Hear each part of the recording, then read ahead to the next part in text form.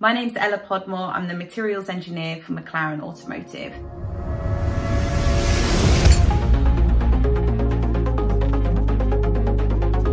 I'm responsible for all material related investigations on our projects, whether it be researching new material technology right through to component analysis that we're getting from our development cars.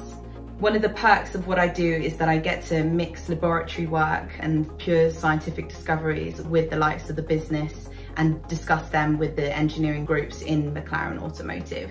One of the key challenges with the 765LT is that we were trying to make a light car even lighter.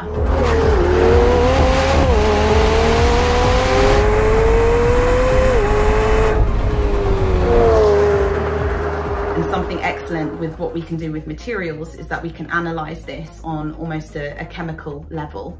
By looking at what we dope particular aluminium alloys with, we can remove the unnecessary bulk, make sure that we can still withstand our strength performance, but with a lot less material.